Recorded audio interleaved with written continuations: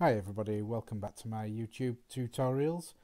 So last time I went through sharpening eyes, so we've got the image here where we enhanced the model's eyes, so we brightened it up. So if we just quickly recap, that was the original out of camera shot, and we've enhanced the eyes ever so slightly, so brightened them, sharpened both of them, and I said I would run through a skin smoothing.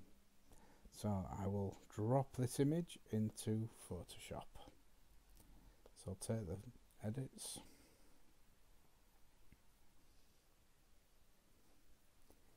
So we've got the image now that we want to work on. First thing that I would do any times when I'm looking at skin is go through and do some spot healing. Now there's not too much that I need to start out on Claire's skin, so I'll just quickly do a couple of bits and pieces just to show you, and there we go. I think that's about it. There's not really much to do.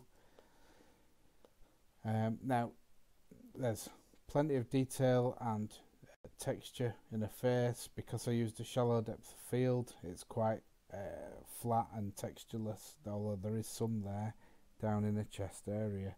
But what we'll now do is we'll take this image and I'll run it through. What I tend to do is use Imagenomic Portraiture 3, and I just run it through on standard settings. So I've got it on normal settings. I've got it set to create a mask, so it'll do a new layer with an output mask of the smoothing, and I'm just going to click OK. You can do settings that changes the amount of texture that's basically smoothed out, whereas I think the settings that I've got mine set out with normal offer a nice natural look. So as we can see, there's still some texture, so if I remove that and then add it again, remove it and add it again. Now an important thing when using the that plugin, what it does do is it smooths some areas that you might not want smoothing. So we can see here everywhere that's been smoothed. So I'm going to go onto the layer in question. I'm going to go to my eraser. I'm going to increase the brush size, again keeping it as a soft brush, and I'm going to actually take out quite a lot of the smoothing that's going on her hair, because I don't really want that. Skin, yes, but not the hair. So turn that out, and then we can also see there's some smoothing being done on the eyes.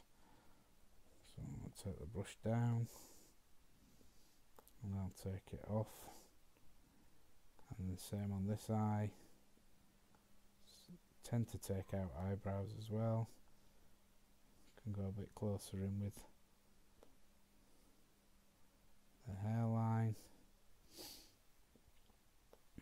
and take some off this necklet as well. Put that one back on.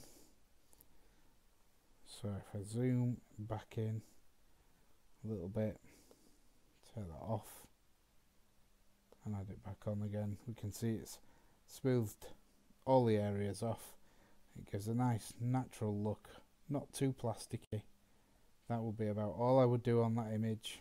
Maybe enhance the background, but you can do that with normal either Lightroom or Photoshop. But I think the lighting here was pretty good, and that's where I'm going to leave it. If there's anything you'd like me to cover off, put a comment below and I'll happily go through it in my next video. Thank you for watching. Goodbye for now.